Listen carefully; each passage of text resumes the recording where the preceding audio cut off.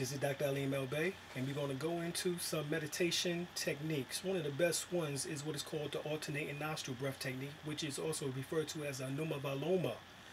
So we're going to begin with that, and we're going to do about maybe 9 rounds of that right now. So let's begin.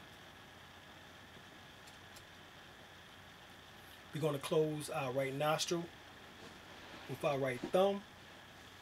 We'll breathe in for a count of 4 through the left nostril. Then close both nostrils for a count of 16. And then close the left nostril. And then out of the right nostril, we will breathe for a count of 8. All right, let's begin.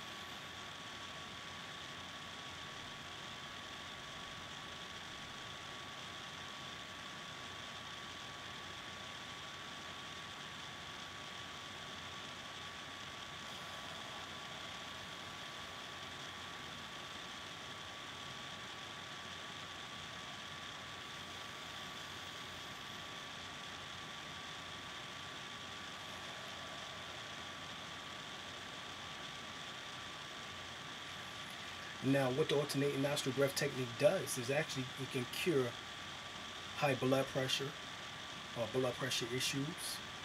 as well as also help synergize the left and the right hemisphere of the brain, creating a better connection between the two, the firing off properties, what is called the dendrites and the synapses in the brain, fire off much better. For those who don't realize, the eta and the pingala, which are the two sacral bone nerves, which extend from the bone, which is actually at the base of the spine, right above the crack of the behind, those two nerves crisscross each other as the two nerves outside of the spinal column, with the 31 nerves internal or inside of the spinal column, thus producing 31 plus 2, making 33.